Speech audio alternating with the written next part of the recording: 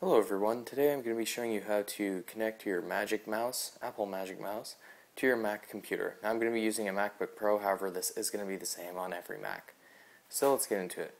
First we're going to start off by taking our Magic Mouse, and on the bottom you'll see the switch right here. Push that up and that'll activate the Bluetooth. You can see that light turn on. Alright, I'm going to put it on my pad.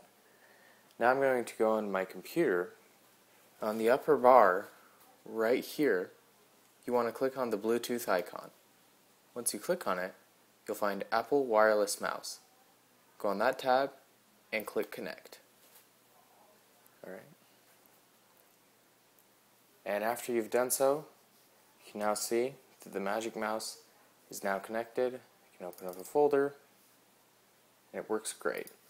Another tip, you can go onto that Bluetooth icon again up here on this bar, click on it, and you can go onto Apple Magic Mouse and you can go Open Mouse Preferences.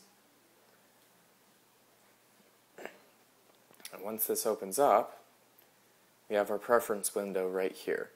We can adjust the tracking, scrolling, double click, how fast it will be, different gestures, things like that. So this is pretty helpful to make it a little more personal and fit you better. So anyway, check this out and hope this video helped. Thank you.